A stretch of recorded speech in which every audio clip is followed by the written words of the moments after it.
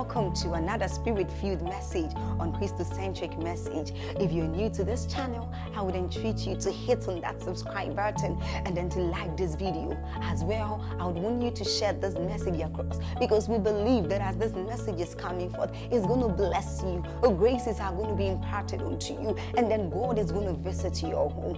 Thank you for watching. Stay blessed. Let me, you don't need to write, just look at me. Let me list for you a few laws that have the power of God behind them. Are you ready? You can just listen. Number one is the law of diligence. The Bible says the diligent hand shall be made rich. No matter who on earth, the moment you subscribe to diligence, there is a great future for you under normal circumstances. If you are diligent and you do not prosper, it takes demons to interrupt that law. But under normal circumstances, diligence and productivity is connected to wealth and increase. Number two, blessed are the merciful, for they shall obtain mercy. That every time you show mercy, you are programming that reality, whether you are born again or not, based on the laws of seasons and the laws of time and chance. Eventually that harvest will come to you. Herein lies the answer to the age-long question. Why is it that if God is the God of the universe, there are believers who are suffering, there are children who are crying across the globe? How can a loving God be seated upon his throne and is watching children in Africa die, whereas there are people who are renting jets and renting a lot of things and wasting their lives, and it looks like God is watching them? Listen to me. God gave every man a will, and not even him will violate that will. At the expense of your eternal destiny, he allows you to choose whether you want to hand your life to him or not. And if you reject him, he will respect your decision. Even when Satan rebelled against him in heaven, he respected his decision. Unfortunately, every decision comes with consequences. It was not that God got up and decided to punish Satan. The judgment of Satan was the consequence of rebellion. Are we together? This is very powerful. So when we see people cry and die and scrounge around in our society, is a violation largely. Now, demon spirits have taken advantage of that state, but they are taking advantage of that state because they already know that there is a dimension of the power of God invested in principles. Watch this. So a gentleman gets up one day. I'm not talking of someone who is born again. We're believers, but I hope you understand why I'm teaching you this way. So a gentleman who is not even saved just gets up and reads a book. Maybe a book written by Bill Gates or a book written by any great man, and makes up his mind that I'm going to take my destiny by my hands. Are we together? Now, this is somebody who is not saved and makes up his mind to walk with the things that are written there. He begins to change his attitude. He begins to subject himself through all kinds of things. He subscribes to mentorship. Are we together? Educate his mind. You will find out that the reality of that man begins to change. Remember our definition of power? The ability to control and to manipulate your outcome. The once poor and wretched gentleman suddenly begins to change. His life is changing. This gentleman has refused to accept the person of Jesus, but he has adopted the principles of Jesus. They may not acknowledge him as the author of those principles, but please, I want you to believe me that if you ever see any manifestation of power, it is because there's a dimension of God's power programmed in laws. Now, people call it all kinds of names. Some call it the laws of the universe. Some call it all kinds of laws. Some attribute it to Mother Nature, unfortunately. But we who are of the faith, we know. That's why I laid that foundation. I have spoken once and twice have you heard that all power belongs to the Lord. So if I plant corn and I see that corn growing, I don't congratulate the universe for giving me corn. I give glory to Jesus because I know that he's the one who empowered it. But if I'm an unbeliever, I can give that glory to my conscience or some kind of cosmic power. This is the advantage that believers have. When believers practice the laws of the kingdom, the advantage is that we practice it as submitting to Jesus, and eventually the glory returns to Jesus. Are you learning now? But you neglect laws and principles, and you find out that you have neglected a whole dimension of God's power. You may never experience it in your life.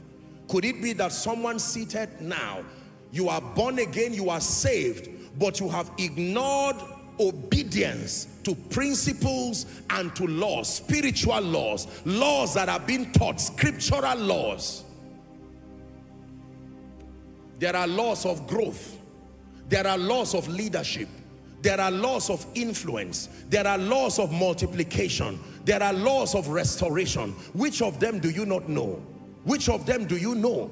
My assignment is by the ministry of the Holy Spirit to expose you to these laws of the kingdom. I call them mysteries. Matthew 13 and 11. Jesus himself was teaching the disciples, and he said the kingdom was shrouded in mysteries. He says, because it is given unto you to know the mysteries of the kingdom of heaven.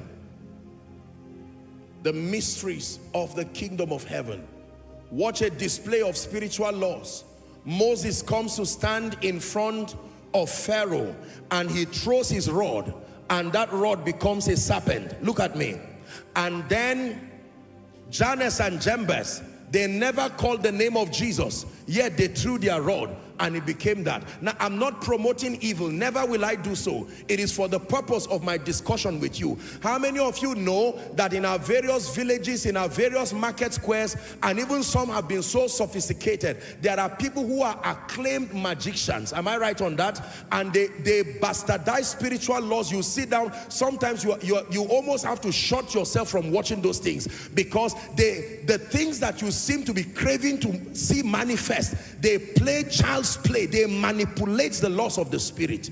It only reveals to you the possibilities that are there that are yet to be tapped. All power belongs to God. So I lay hands on a sick person and says, in the name of Jesus, stand up from this wheelchair. And the person stands up and you are clapping. Yet another person is in a village somewhere telling someone, look, I cannot stand up. And they say, don't worry, we'll put a particular leaf, we'll chant something, and then the person gets up. Now, two of us seem to have done the same thing. The difference is that Jesus is glorified in one and Satan is glorified in the other. Are you getting what I'm saying now? The believer, listen to me, there are many formulas and there are many routes to accessing power. But the believer, for you to be a believer indeed, you must be constrained to only the method that scripture provides.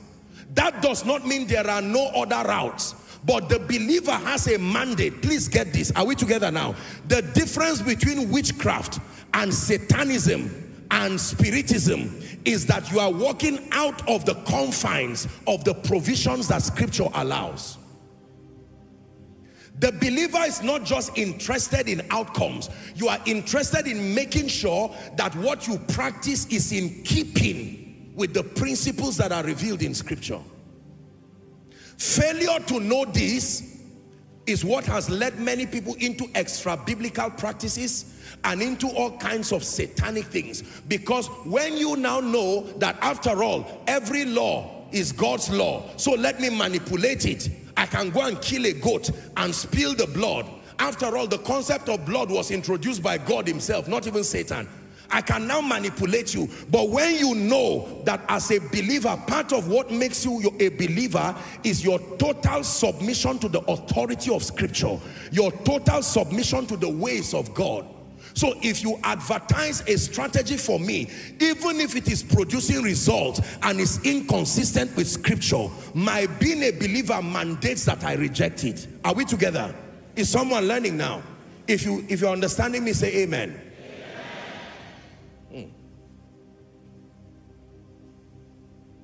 Why will I not just go and call some herbalist somewhere and say we're all co-laborers, we're colleagues in this business? The most important thing is we're getting people healed. Why will I not do that?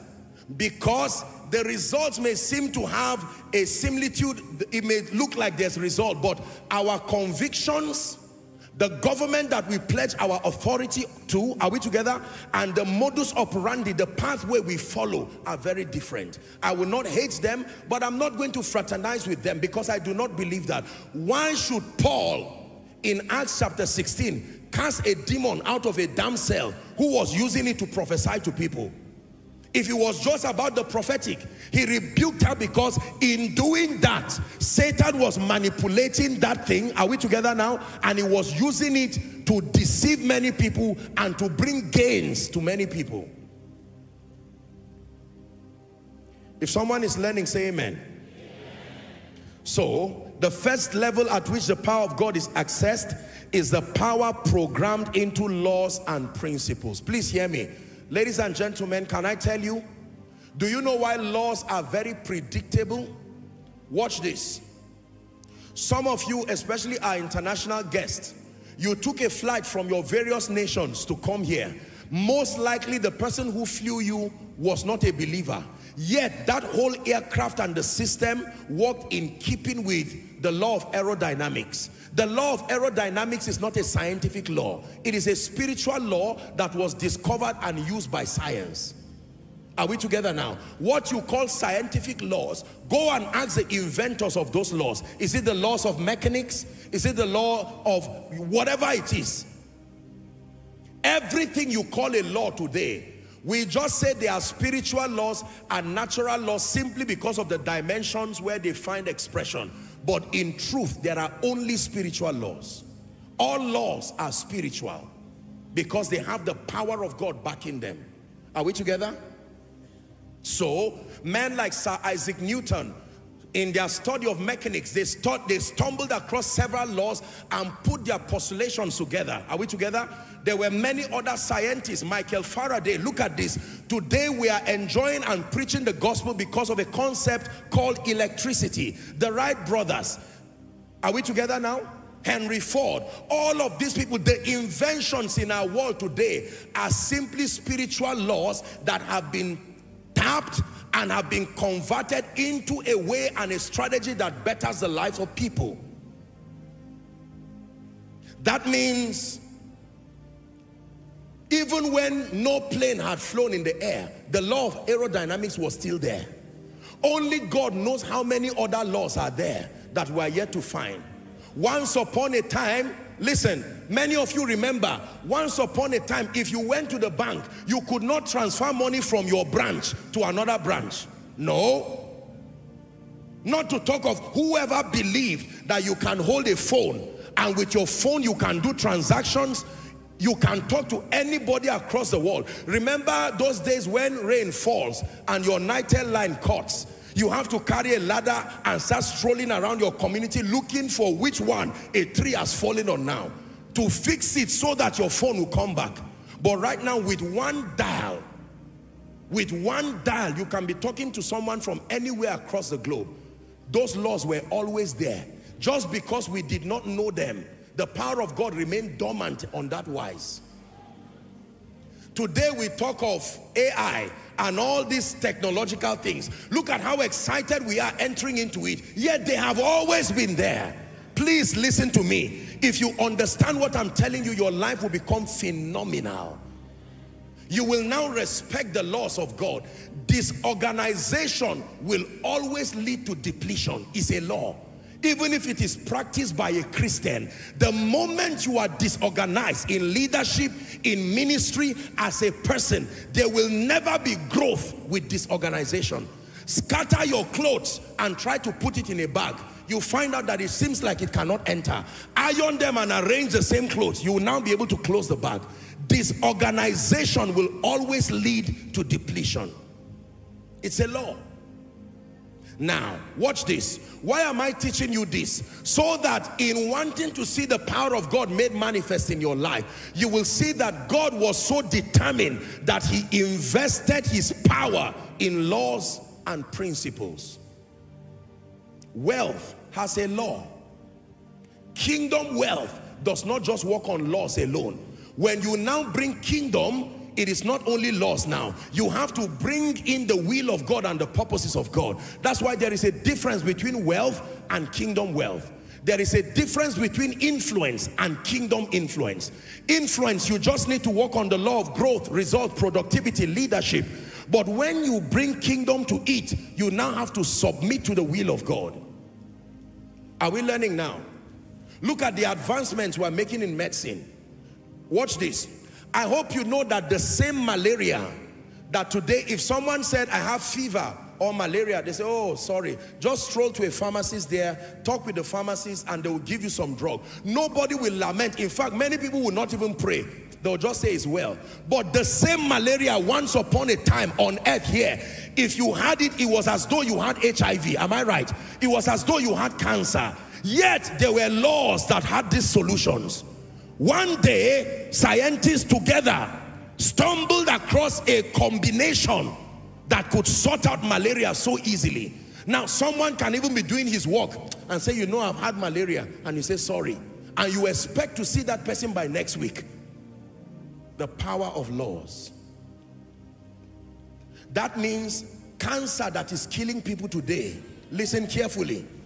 That means HIV that is killing people today. There is a supernatural dimension to it. But please, I want you to believe me that God who put his power in laws, there is every solution. This is where the assignment of the Holy Ghost comes. You will be learning how inventions happen. Invention is not brain work. Invention is a spirit assisting a man to find where these laws are, alongside the combination. Go and ask inventors. They will tell you. Inventors are usually lonely people. They alienate themselves from society. It is that level of consecration that introduces them to spirits. They may not acknowledge that I'm interacting with a spirit. They will say, a voice told me, join this, join that, join this, and boom, something happens.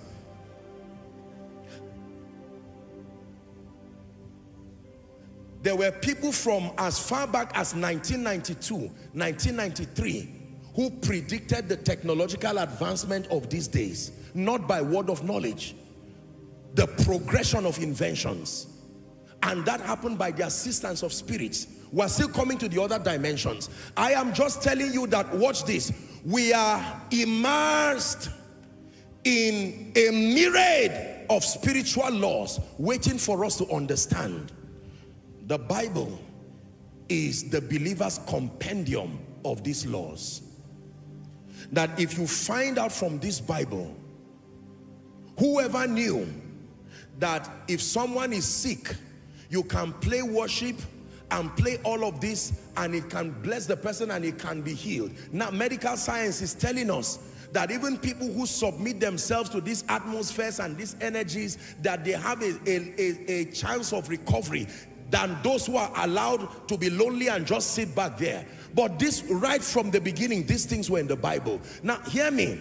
I know that people have used satanic and demonic laws to destroy. My goal is to help you know that these laws work because it is the power of God that is behind them.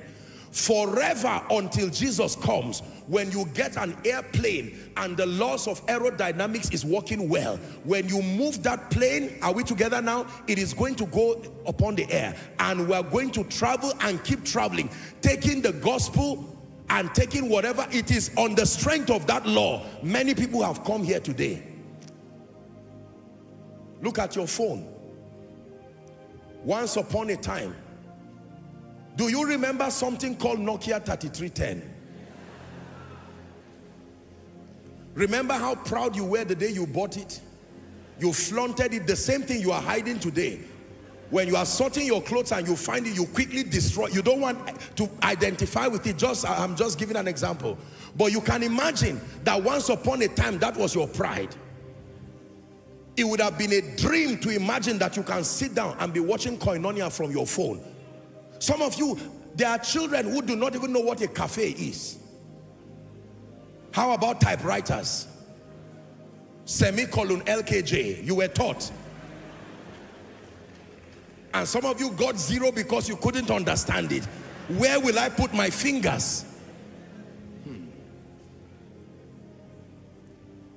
Are we together? Yet, the laws that can make the globe to be at the hand of a man is like this, just here. Today you can do any kind of thing, unimaginable things. The laws. Believers, please hear me. Before Jesus returns, let me tell you, One of the things that the Spirit of God is doing is He's opening the eyes of believers to see other laws, combinations that will provide solutions to men. I'm not just talking of supernatural solutions to the church, because there are dimensions of supernatural solutions that the world will not receive. So God brings it down through laws. If I pluck a leaf now and I say eat it, you call me a herbalist. But if I consult with a pharmacist and turn that leaf into a pill and I say swallow it and cancer disappears, you will call that an invention. And you are right. Let me tell you, there are many leaves that are for the healing of the nations. You see, some of our aged parents, in almost every village I know in Africa, there's usually one old man who was trained to combine some leaves. You just come and say, my head is paining. He say, just relax. He will stroll around as if he's looking for something that is missing and bring all kinds of things, pound them and say, oh yeah, you eat it. And to your shock, now, it was demonic spirits that taught them. But I'm teaching you that those laws, demonic spirits do not invent power. They only, because they know that men unassisted are ignorant, they will come to you and claim that they want to give you power. Their own cut from the deal is your loyalty to them. Then they will now show you certain spiritual combinations. This is how witchcraft happens. Witchcraft is a manipulation of God's power that comes through a necessary alliance with Satan, intended to ultimately give you a semblance of result while corrupting your desire for God. But make no mistakes about it. If your plane still flies, if you still switch on your phone, can you imagine that you send a text and it does not make a mistake to enter another number? 8 billion people thereabout on earth, yet the person you are sending to, it gets to his phone in a moment. I'm holding right here a mic. When I watch the videos of Catherine Kuhlman and all these people, when this kind of invention was in its infancy, you see them hanging, they hang all kinds of things like a growth around their waist and carry it. I mean, you can imagine hanging something this heavy. Yet to them, they were impressed because it was an invention. And today, to many people, I'm even living in a stone age holding this. Are we together? My question for you is, what else is there? It will be foolishness to imagine that we have exhausted the laws that are there. What else is there? That someone can come up with something called YouTube, and in a moment you can broadcast a meeting like this to the ends of the earth, and everybody is connecting. Once upon a time, if you did not have television, you will cry, you will save. Now your TV for some of you has been off for a long time, because another kind of TV was given to you. What if you are given another that you do not have to hold again? Are you saying it will not happen?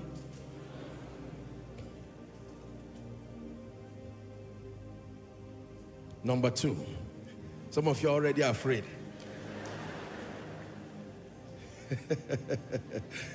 Jesus.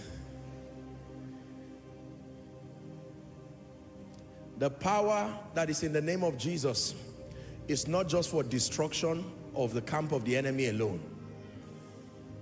Are we together? There are witty inventions, combinations. Doctors, hear me. Medical people, hear me. There are laws that are waiting for you. And very soon, I believe, some believer somewhere will have his eyes open to see what we need to combine to kill cancer permanently.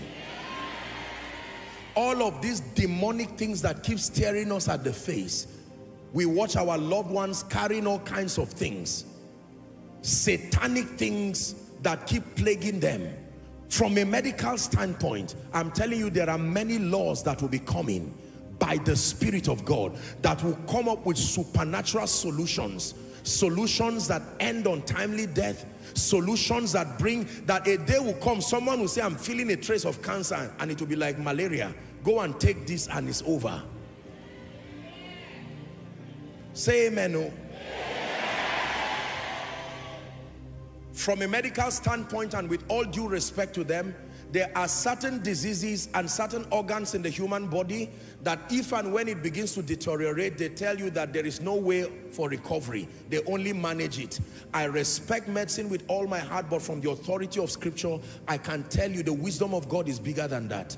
God will never design a system. Recovery and restoration is a part of the nature of God, as far as he's dealing with men is concerned. And I'm sure that sooner or later, one spirit-filled scientist is going to debunk certain things and say, we have found a way to reverse liver problems. We have found a way to reverse kidney problems.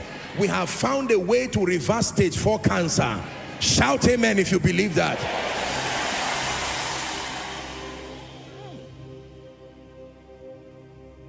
Number 2. The second dimension of the power of God is the power that is accessed through intimacy and the pursuit of God. Please write it down. The power that is accessed through intimacy and the pursuit of God. This is the highest dimension of power that any person in this side of God's kingdom can access. The power that is accessed through intimacy and the pursuit of God. Please look at me. As powerful as laws and principles are, in themselves, they do not capture the complete power of God. There are dimensions of God's power that does not come just through understanding of laws. You will need to have an actual relationship with the Lord, and you will need to pursue intimacy with God. That dimension of power is the reward that you get for intimacy with God. That is the dimension where supernatural power resides. The power to do impossible things supernaturally. So I can give somebody, by the operation of laws, Panadol and whatever it is, and the person can recover. But then the person can come and with one word, I can say, in the name of Jesus Christ. Are you seeing now? All power, but different dimensions of power. And the person is healed. Someone can follow the normal laws of wealth, respectfully so, and he's building gradually. But I can come and speak prophetically over him and say, by this time tomorrow, and program a climate of favor. And someone just says, do you know what? I'm giving you 100 million. Now look at that kind of thing. I have superimposed, I have brought another dimension of power. Listen, let me tell you the truth. The power that comes through intimacy is marvelous in its operation. Because this one is not what you receive with your hands. This one is a heart connection. This is your pressing into God. I love you for who you are. Your growth in the spirit, growth through the word, growth in the place of prayer. Are we together? Your passionate pursuit of God. Show me a man that loves God sincerely. Show me a man devoted and dedicated, who will open up his heart to the ministry of the Holy Spirit. I show you a man who is about to stumble across genuine supernatural power. Drugs. There is no drug we know today that can raise the dead. It can only help those who are alive. Even medical science will tell you. Are we together? Once someone is confirmed clinically dead, and after a while it is true that the person is dead completely, even the doctors, even the consultants, and we celebrate them and appreciate them greatly for their contributions, but they will stand in honest admission that we have done our best. This person has gone. Yet, there is an ability. The Bible tells us that when it has to do with that dimension of power, even death is not the end. Now, we may not have entered into the fullness of that experience yet, but we must admit that it is a possibility, because the Bible says it. And Jesus showed it. He died. Jesus died. Jesus ate bread, oh. Jesus ate fish, but bread and fish could not bring him back. But if that same spirit that raised Christ from the dead.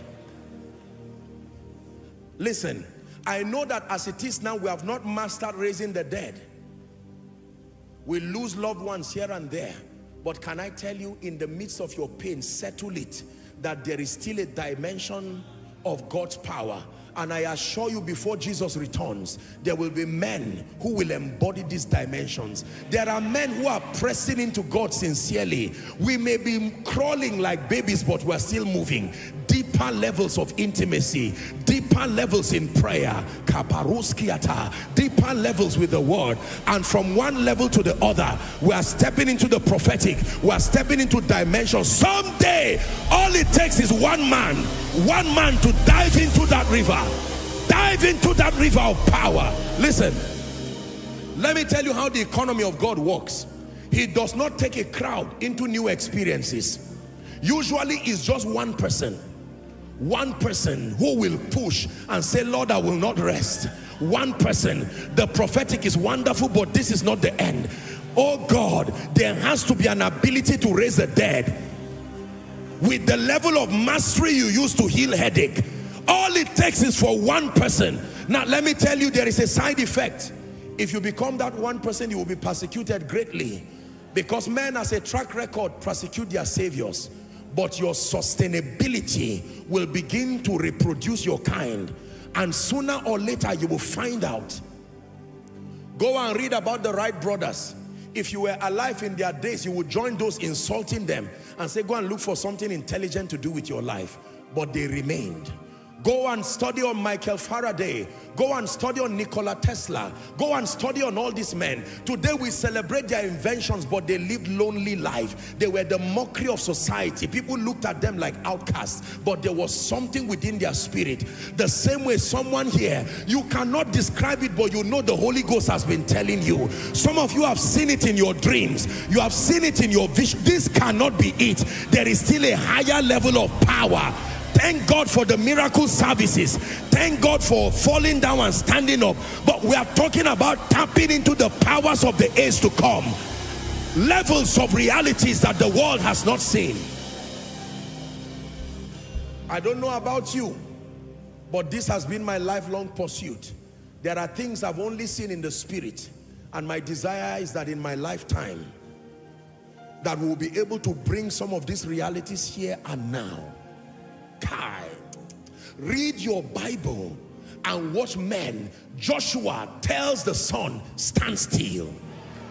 That one is not a law, because nobody has replicated it. That one, oh, is not a law. How do you look at the sun and tell it to stand still?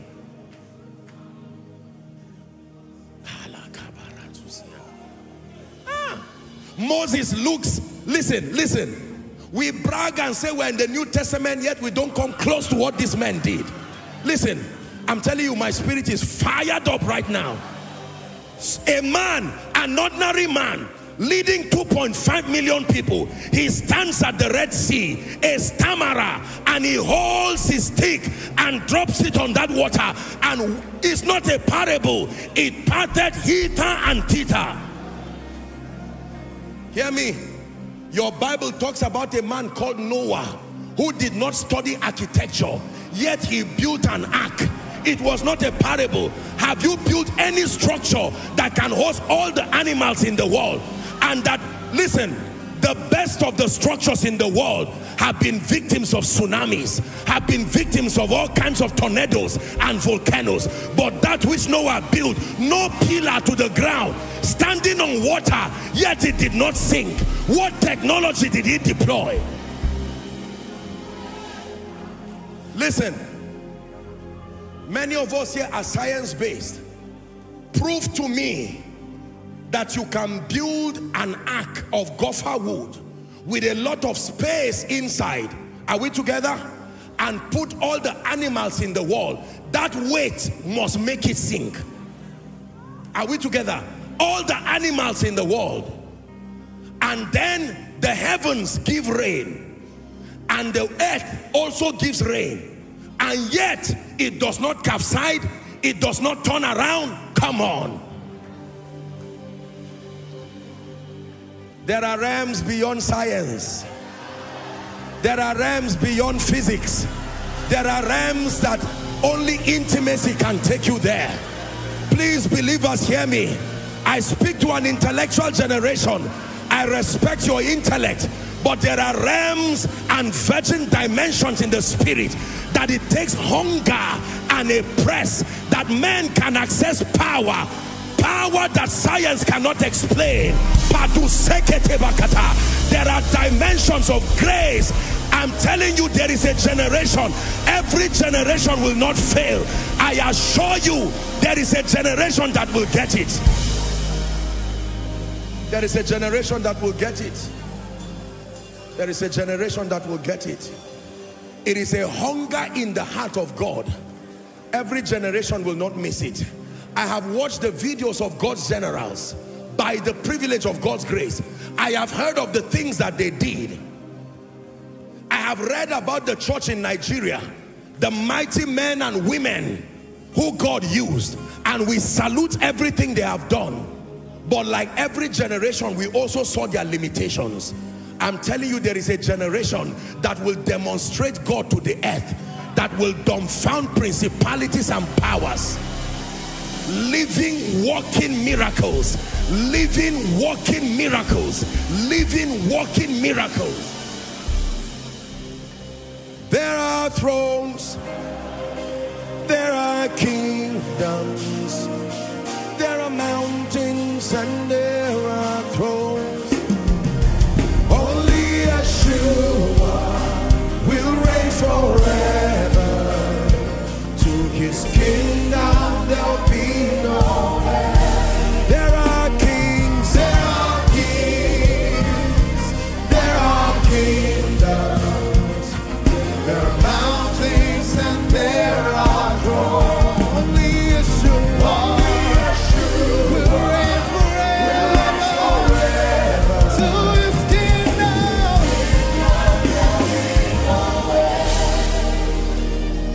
Watch this. Hear me. There are many of you beyond level 1, businessman. I know you have learned all the laws of business, but can I tell you that there are still demon spirits, and they have the power to manipulate those laws so that even in your obedience of them, they may not seem to happen. This is where this other dimension comes, the dimension through intimacy, that you can speak with one word and shift the spiritual climate of a territory. I know this because it will happen. I have seen it many times in my visions, and I don't know who will avail himself to say, Lord, there has to be a generation that will get it. There has to be a generation that will get it.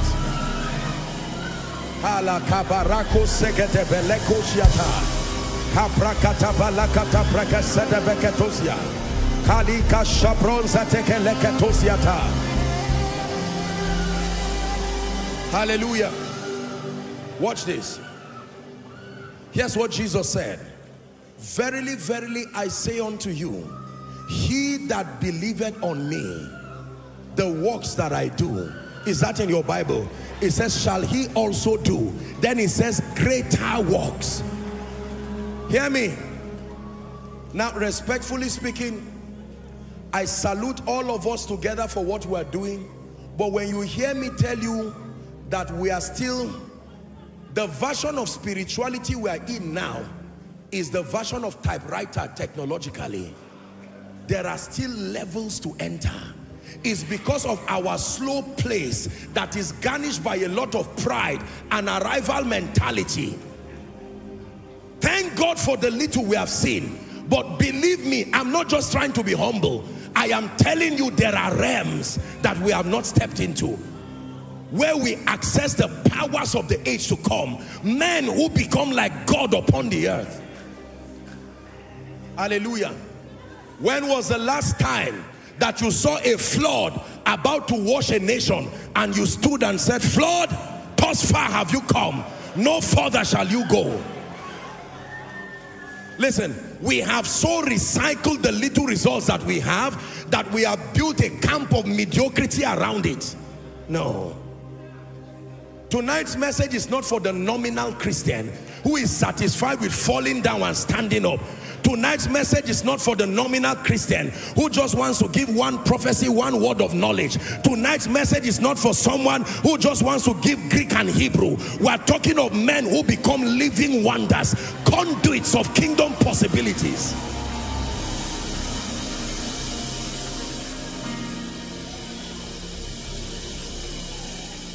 Hallelujah. We brag about seeing angels.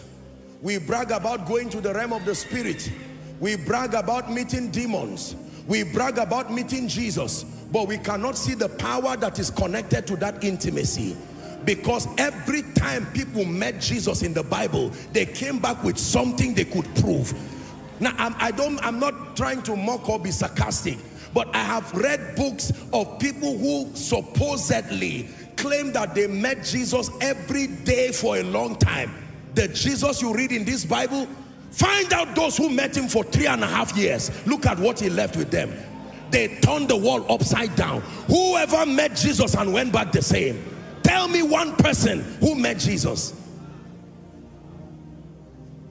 And yet we say we have met him. Yet we claim like we are drinking tea every day with him. And after all of that, the corresponding manifestation of power. No. I have read my Bible. When Paul met him, look what happened to Paul. Paul, a hunger was in him that at the zenith of his apostolic ministry, all he could say that I may know him. Let me meet him one more time. Let him do something to me. How about Peter? How about John? The madman at Gadara, he didn't have a vision of him every day. He met him once and became an evangelist. Can I tell you, we must re-examine the Jesus we have been seeing. Because I'm not trying to be sarcastic. Let me tell you the truth. I have read my Bible. Let God be true and all men liars. I have met Jesus and I know what happened to me. When you meet Jesus, there must be proof that you met him. The glory that emanates from your life. Find out what happened when Moses met him for 90 days. Moses did not even know his face was shining. It's when he came down, men said, what is this? They said, what kind of glow does it take to use a veil in the afternoon? Ladies and gentlemen, this revival thing we keep talking about, we're only going to waste our time if we don't mean business. A genuine encounter with the God of the Bible, a genuine encounter with the Holy Spirit must leave a provable deposit of God within you that you can take back as a gift. Listen, we're ordinary men. There are times that some of these my lovely children come to me and I'm tempted to give them gifts. Sometimes I can bring out 10 naira. This is me, a man. Yet I know the value of seeing how I can respond to them. How much more the God of heaven? And he sat with you and spoke with you. Joshua Selman, you saw him. Is it true? Where is the proof? And you have the effrontery to say light left him and came to you. Where is the light? Swallow your pride. Tonight, come to the school of the Spirit. Don't you know in his hands are the keys to eternal life? It's a little here, a little there, and then your day will dawn. He's at work in you, changing everything.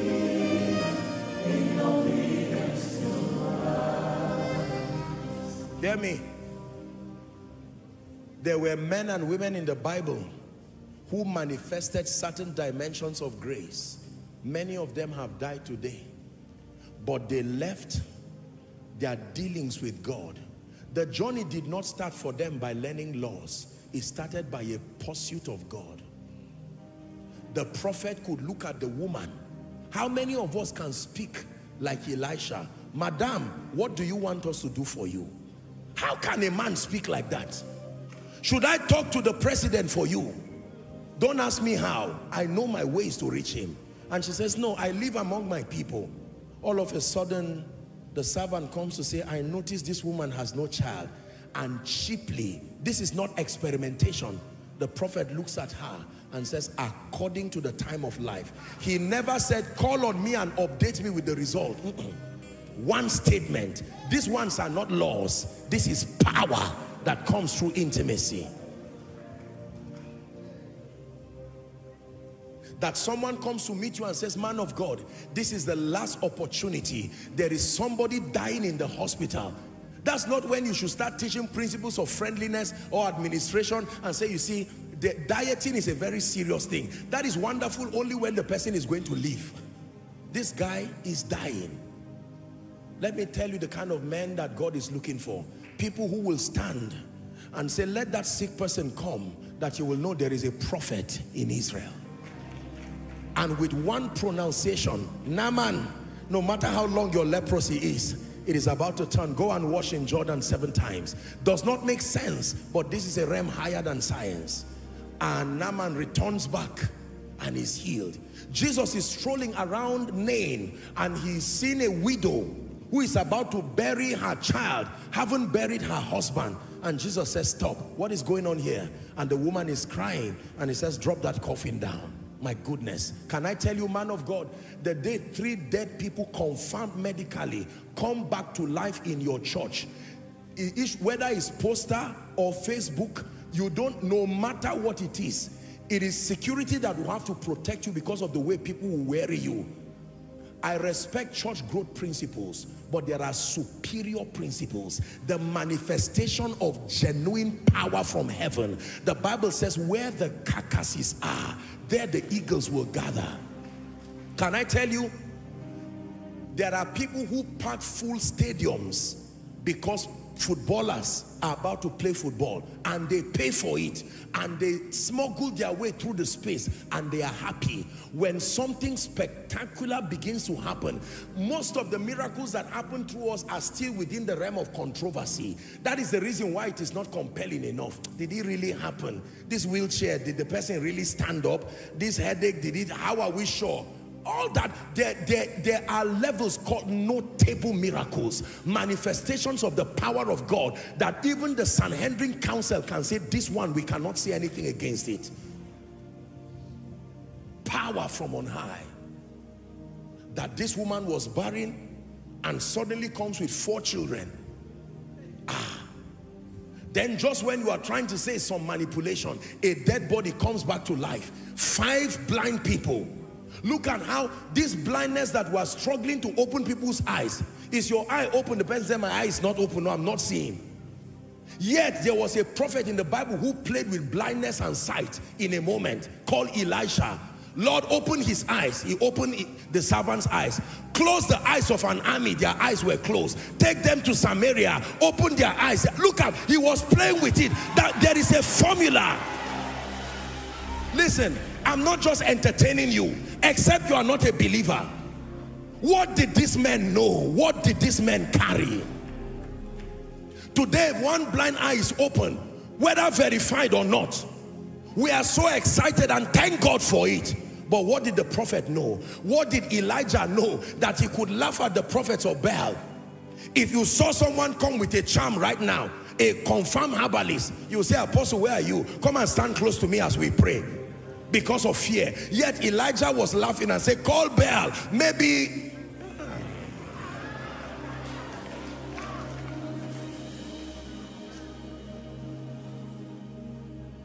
There was a time business was failing.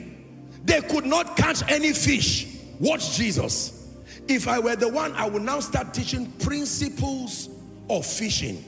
And there is a place for that. I taught you. Come in the night, put your net and allow the fish to just play around it.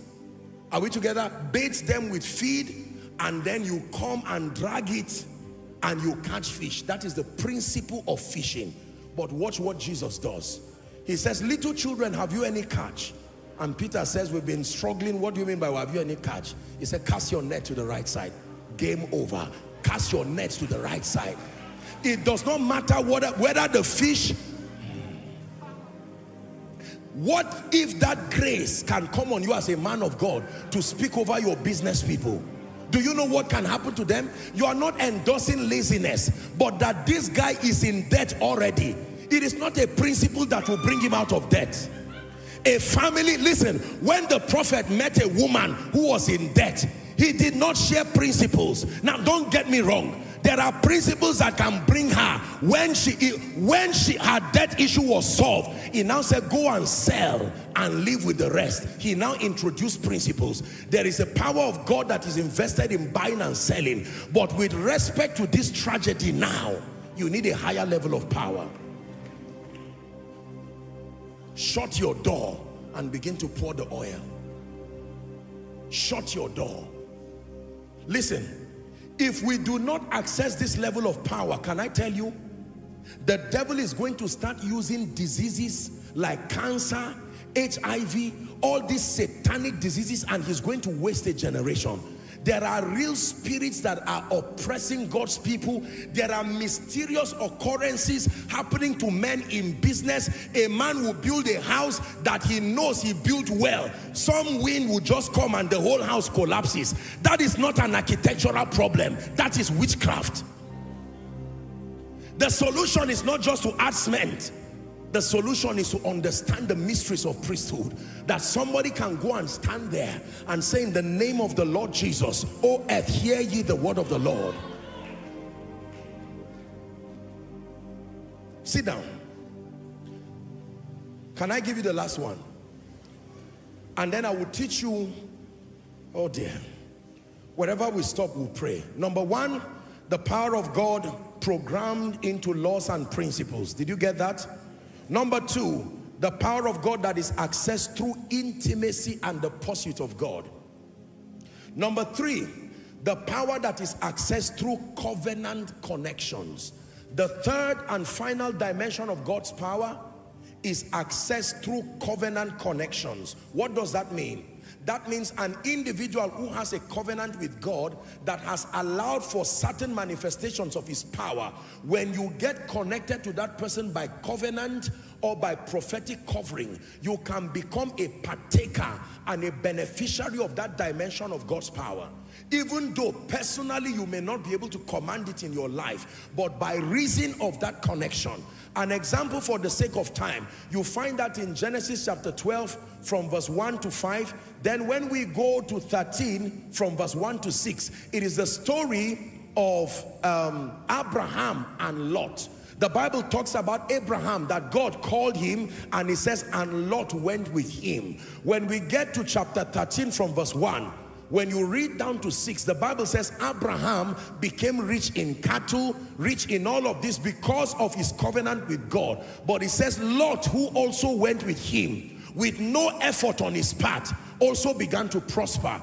The moment Lot disconnected from Abraham, he started going down until he found himself in Sodom.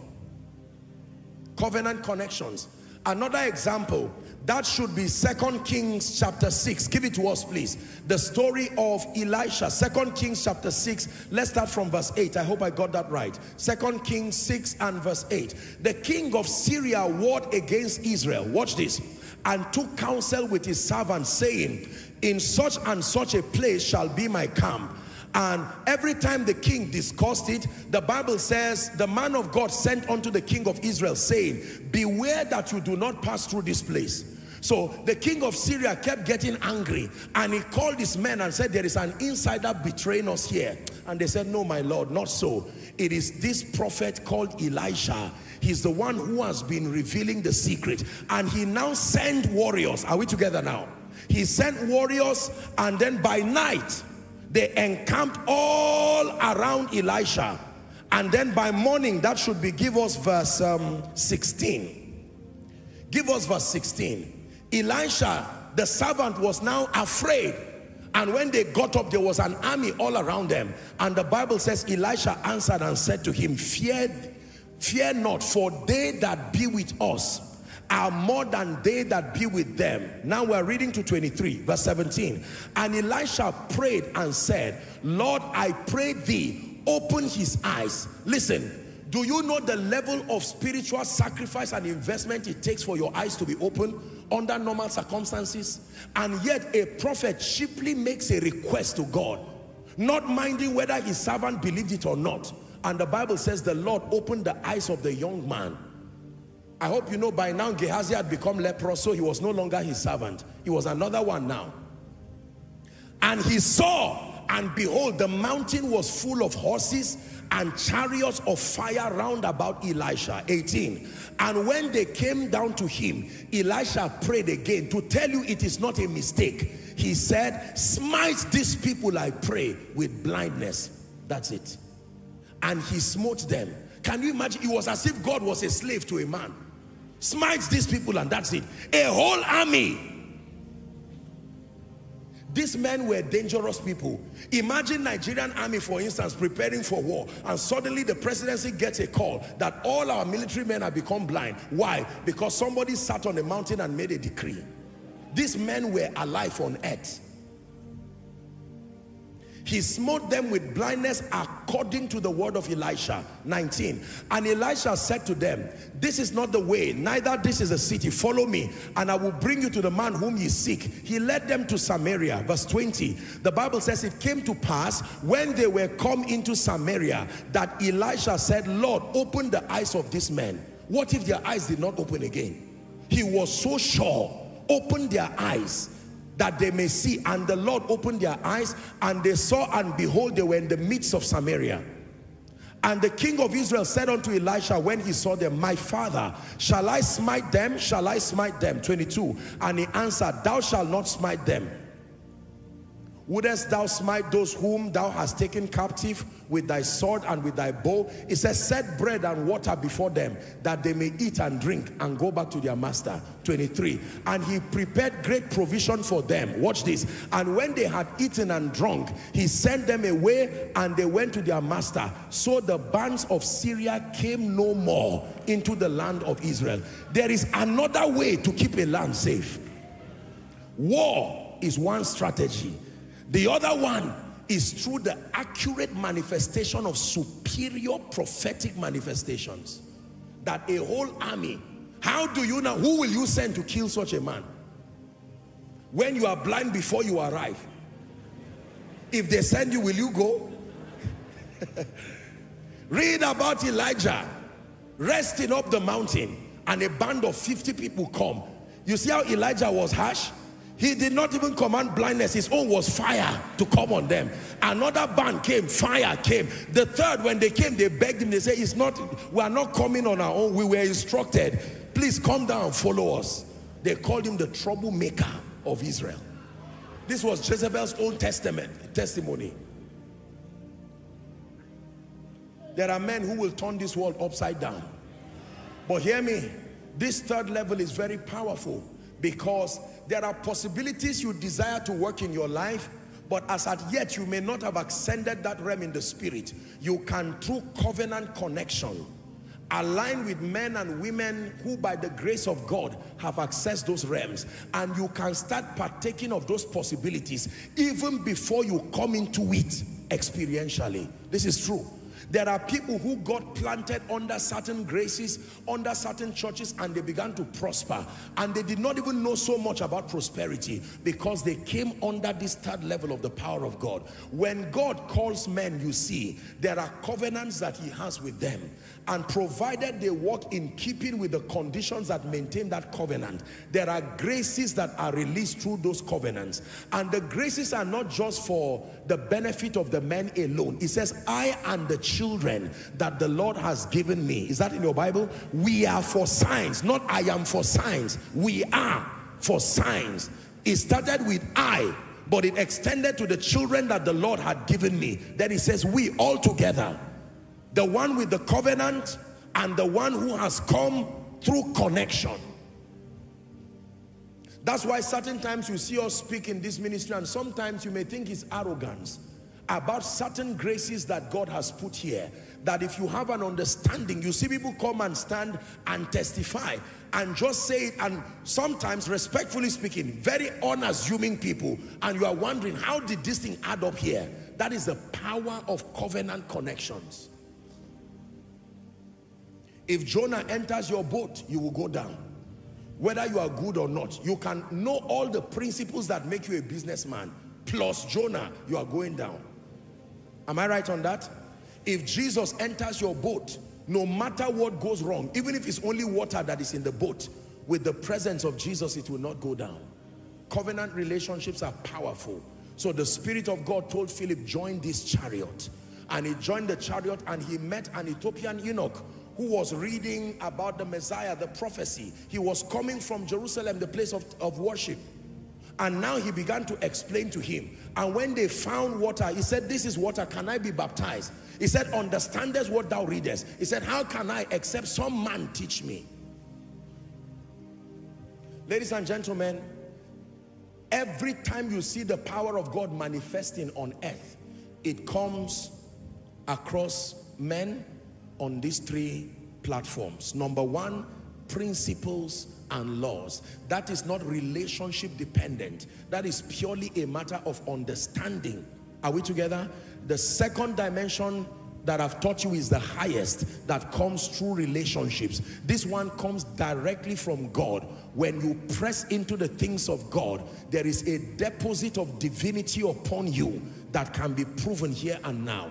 And this is why we press in worship, we press in prayer. Are we together? We press in fasting, we press loving Jesus. Because we love him, but we hope to be able to attain unto this state of power in the Spirit.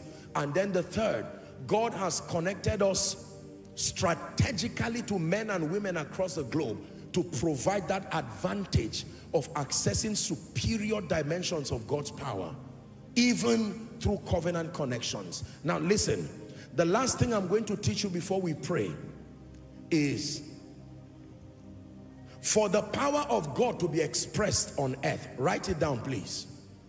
For the power of God to be expressed on earth,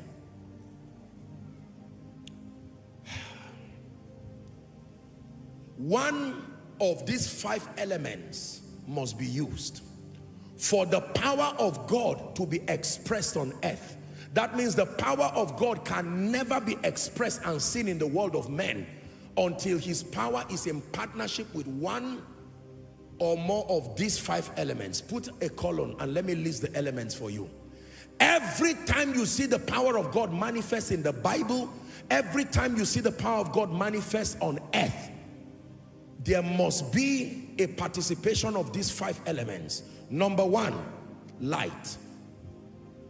Light. Number 2, sound. Just right. You will never see the manifestation of the power of God on earth except it comes through these conduits. 1, light. 2, sound. 3, fire. 4, earth. E-A-R-T-H. 5, water. 1, light. 2, sound. 3, fire. 4, earth. 5, water. Please look up. These are mysterious elements that God planted in our world. You will never see the manifestation of God's power until it comes through one or more of these elements. Are we together? This is very important. Now watch this. God himself calls the word light. And speaking about light in John 1:5, he says, the light shineth in darkness, and the darkness comprehended it not. Watch this. The entire creation from a biological standpoint today survives on light. Am I right on that? In this case, the light of the sun. In biology, we study about the light and dark reaction. Remember the process by which plants convert sunlight to chlorophyll? Remember, you were taught in basic biology. Yes. Light. We draw sunlight and men on earth will die because there will no longer be plants, there will no longer be food. And it's mysterious that this light you see is older than everybody on earth, yet it does not diminish in glory. The light of the sun remains fixed, never to diminish. Your cloth will diminish, Even your own face will diminish under normal circumstances. But this sun has remained constant. This light you see is a mystery. Till today, science cannot define light. They can only describe it using numerical figures. Light is a mystery. It was outsourced from the realm of the spirit. Are we together now? The first thing God released upon the earth was light. Let there be light. Let there be element number one. Number two, sound. Sound. It is because of the presence of sound that words can move and can be heard. Am I right on that? Is that true? As powerful as words are, they are only as powerful as the sound that conveys them. This is very important. When you read Ezekiel chapter 47, for sake of time, you will see there, Ezekiel said, I prophesied as I was commanded, and there was a sound. You see sound playing a role there. In Acts chapter 2 and verse 1, now when the day of Pentecost was fully come, the Bible says they were all gathered in one place. The first thing that happened is suddenly there came a sound. Sound. The supernatural will never find expression until there is the element of sound. It's amazing that people can come here sick. People can come here oppressed. And all those spirits are hearing. And all the conditions are quiet until sound comes. In the name of Jesus Christ. The man who was seated at Gate Beautiful, his miracle was sound dependent. He was there for many years. But here comes an apostle of the Lord Jesus Christ. Silver and gold I do not have, but such as I have, give I unto you in the name of Jesus of Nazareth. Rise up and work. That sound, the Bible says he lifted the man and he leaping stood. You have that down? Number three, fire. The power of God manifests itself through the element and the conduit of fire. I wish I had time. I'm so sorry I'm compressing this. This thing that I've taught you can become a 1-month lecture, back to back every day. I can break every one of these facets, but this is just to give us a general appreciation of power. Fire. Remember in Exodus chapter 3, that was the element that God used to draw the attention of Moses. A bush that was burning and yet would not be consumed. Is that in your Bible? Moses. Fire. The element of fire. Fire till today is still a very mysterious, we give it all kinds of definitions. Can you imagine? Set fire in this place. You can't hold it. You can't box it. It will burn everything in front of it. Fire does not fear. Fire does not run away. You can't put it in your pocket. What kind of element is that? It is so light, you can set it anywhere. It is not so heavy, yet it will burn anything on earth. In fact, the judgment on earth will happen through fire. Fire is a mysterious element that reduces everything to its unit. Listen carefully. Fire reduces everything to its unit. Everything. Bring your car, as wonderful as it is. Go and throw it into a blast furnace and watch that car become like a piece of paper. Fire is a deep mystery. You watch a beautiful building, let that building catch fire. The only thing that will be left is just the skeletal structure of that building. Fire.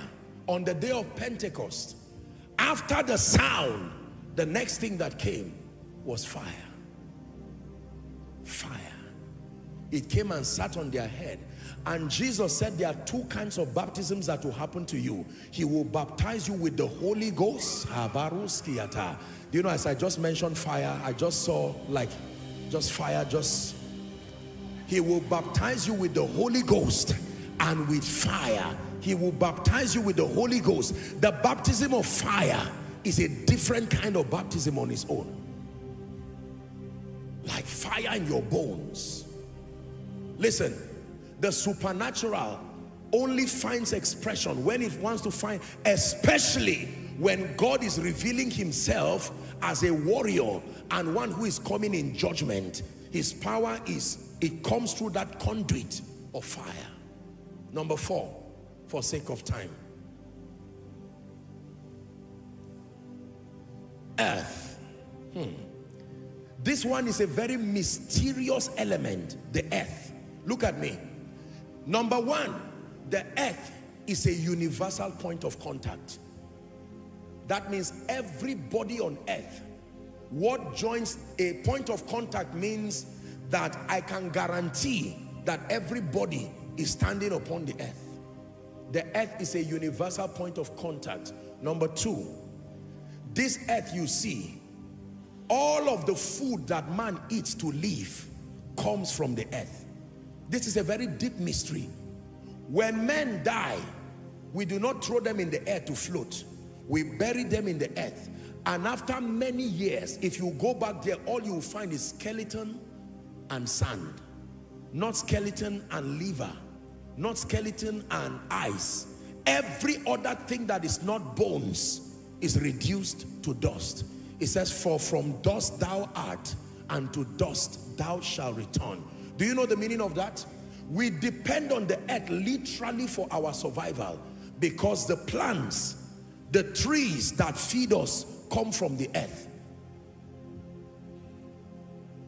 Are we together now? Yes. So the prophet will say, O earth, hear ye the word of the Lord. Hear ye the word of the Lord. There is something in the Bible called famine, that at times of famine, even the earth does not produce. Are we together? The earth, something happens to the earth. Something is spoken to the earth that stops it from producing, and everybody starts suffering. The Bible says even because the earth failed, money failed, and men came in Egypt and said, buy us.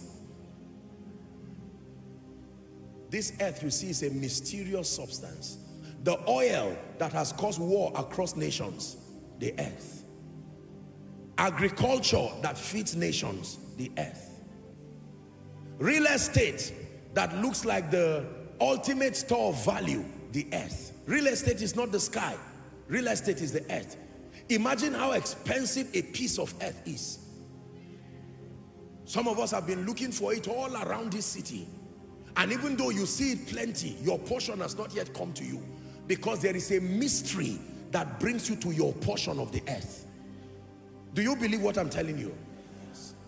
When you move to America, respectfully, or you move to UK, or you move to France, you are simply moving from one part of the earth to another. You are still in the earth. Is that true? There are possibilities that are locked up within the earth.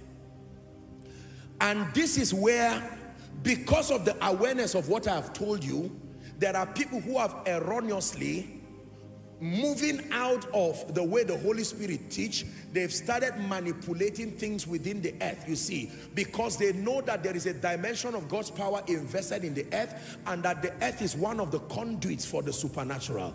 Jesus himself, in trying to open the eyes of a blind man, he spat on the ground. Is that true? And he mixed it with clay and put it in his eyes and said, go and wash at a pool called Selman. Why would Jesus do that? The prophets were eating the food that came from the earth, and they said, there is death in the pot. It came from the earth. Agriculture, we have all kinds of soils. In fact, the Bible even calls us earthen vessels. Earthen vessels. That the best of us, no matter how well decorated, is an earthen vessel. Are we together now? This is very powerful. And number 5, for the sake of our teaching tonight, the 5th conduit by which the power of God is transmitted to the saints, water. I can spend the whole night teaching you on this mysterious entity called water. I'm not teaching the worship of these things. I'm educating your mind to understand how the supernatural happens. This water you see is a very deep mystery. Genesis 1 from verse 20 to 22. Water is associated with abundance. Genesis 1, and God said, let's read together. Let the waters bring forth abundantly. Stop. Let the waters do what? So the water is like a woman. She can be pregnant and she can give birth to certain things. Abundance. Let the water. Why didn't God say, let abundance come? After all, he said, let there be light. Why would God instruct waters to bring forth abundance in the earth? Let the waters bring forth abundantly the moving creature that had life, the fowl of the air. Can you imagine? These birds you see, where did they come from? It's in your Bible. 21. Some of you are wondering, why did I come to church today? And God created the great whales and every living creature that moveth, which the waters brought forth abundantly. Which the waters brought forth abundantly after their kind, and every winged fowl after its kind. And God saw that what the waters produced was good. Look at me.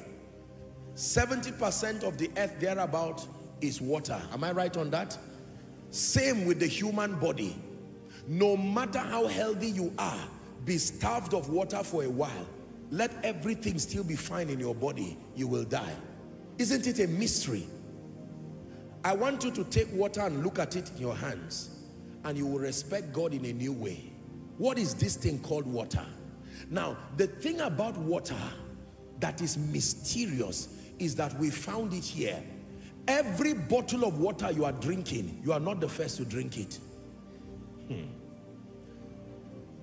Water has access to every human body. The water you are drinking today.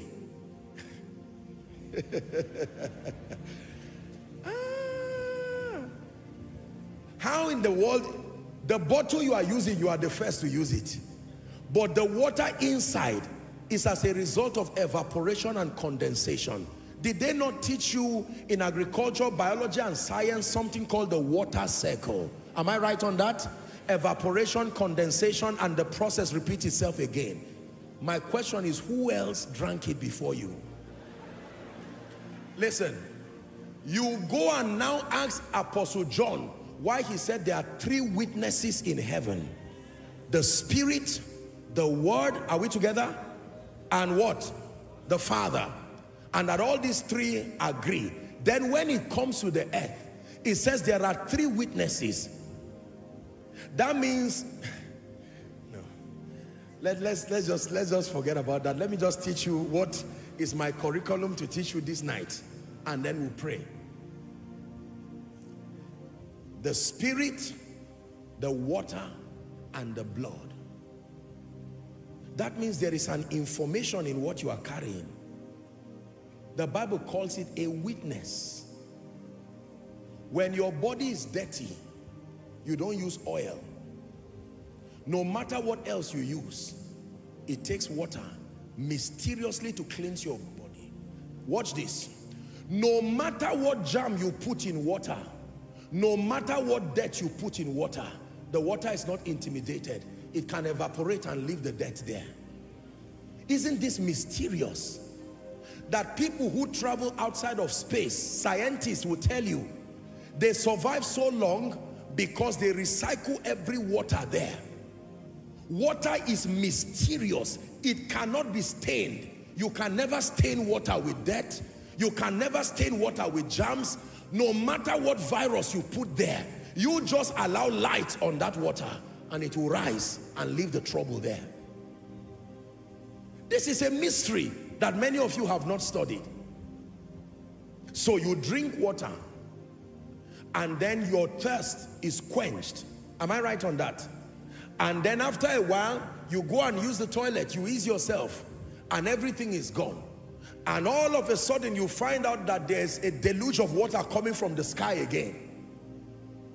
I am telling you, you are not the first to drink the water. In fact, every water in your body is older than you. It had to be older than you to be formed. It had to be older than you to be born. Just use your mind. The church is a place of intelligence. Are we together? Wow.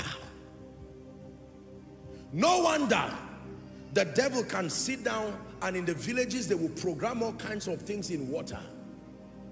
And all of a sudden, you find out that people's lives become all kinds of destructive things because of water. I'm not teaching you to go and idolize water. I'm just showing you that these 5 elements, they are mysterious elements that science has not even exhausted. Plants depend on it. Men depend on it. Everything on earth depends on water. Take away water from the earth and everything fails. Everything dries. There is something called drought, the absence of water within a predefined geographic area, and it causes both men and animals to die. So the Bible says, until the Spirit be poured upon us from on high in the similitude of water. Isaiah 32 and verse 15, it says, then the wilderness that is bankrupt of water will be a fruitful field. Is that in your Bible? And a fruitful field will be counted for forest. So the Spirit of God can come in the similitude of water. If I speak over your life and I say, in the name of Jesus, be blessed, you are hearing it. That's why you can say amen. It is true sound. Are we together now? This is very powerful. When you are about to eat and you say, Father, thank you for this food. That was the combination of light, the combination of the earth, the combination of fire. Am I right on that? The meal on your table, what and what led to it? It's the same elements we are talking about. That's why it nourishes you. What you are eating on your table is light, fire, water. Listen, you are my people and I'm teaching you something about the power of God. I will not go somewhere and go and share that. I'm teaching you because I will still come back again to teach and clear your confusion. But I am telling you, if you ever see the supernatural manifest anywhere in the Bible, these 5 elements were present. So I wish we had time, we would have checked all these 5 elements in Genesis chapter 1. In the beginning, God created the heavens and the earth. And it says, now the earth was void and formless, and the Spirit of God hovered around the face of the verse 2. And God said, let there be, you see light there?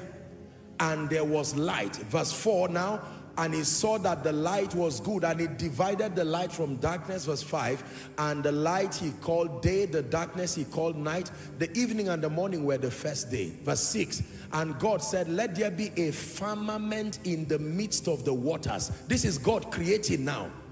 And let it divide the waters from the waters. Verse 7, God made the firmament and divided the waters which were under the firmament from the waters which were above the firmament. Verse 8, it says, and God called the firmament above heaven. The firmament in the earth, you know, that one he called seas and the rest. Verse 9, we'll find somewhere to pray. He said, let the waters under the heaven be gathered together in one place. He's still talking water. And dry land. Say earth. Say earth. Are you seeing these elements now? And the dry land appeared, and it was so. Verse 10, it says, and God called the dry land earth, and the gathering together of the waters he called sea. And God saw that it was good. When you read 11, you can read on and on. And God said, the earth that has now formed, now bring forth vegetation. The grass, the herb yielding seed, the fruit tree yielding fruit after it, and you can keep on like that, like that, like that. You keep seeing all of these manifestations. Every time the supernatural comes, it comes through these 5 conduits. They are mysterious elements. They do not belong to the earth. They were outsourced into the earth. That's why none of these 5 things experience death. Light does not die because it is not mortal. Listen carefully. Listen carefully. Listen carefully. Sound does not die. Is that true? The earth does not die. Fire does not die. Water does not die. All 5 of these elements death has no power over them. If they were earthbound and they were mortal, there would be a way of bringing them to an end. You can't bring light to an end. You can't bring sound to an end. No, you can only stop it from walking within a room. Demon spirits know this. Back again to our herbalist people as we round up. Every time you go to a herbalist, this is the same combination you see. Earth, water, light, then words are spoken. The words is still sound. It's just that unfortunately, this is a satanic thing that is done to you. Are we getting the point now? It is not an invention of the herbalist. It is a manipulation of the laws of God. Now, today as believers, it is not necessary to speak to sound, to speak to water. Look at me. It is not necessary to speak to light. I'm not teaching you to do that. All of the powers that were invested in those elements have today been transferred and put in a name. Listen carefully now. Are we together?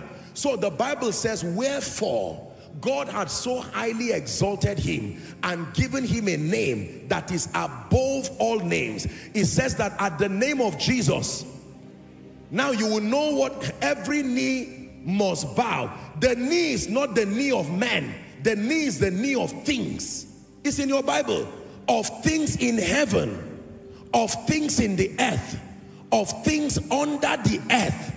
And then it says every tongue should confess that Jesus is Lord.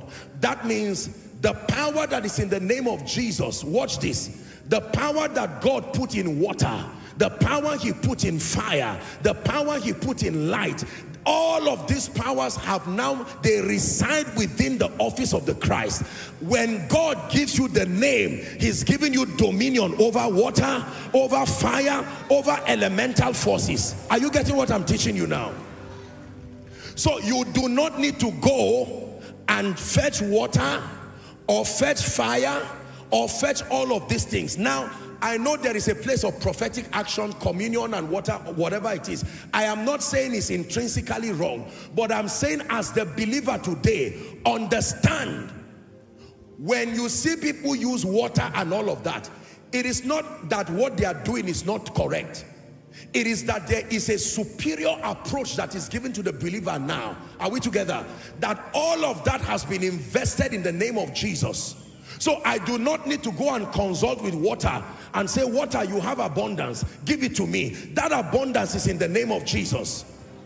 What I would have done before to now sit down and say, water, bring me abundance. Fire, bring me abundance. Light, bring me abundance. I can say in the name of Jesus, I speak to my destiny. Open up. The power in the earth that makes it to yield will make my destiny yield, because it's now been invested in the name of Jesus.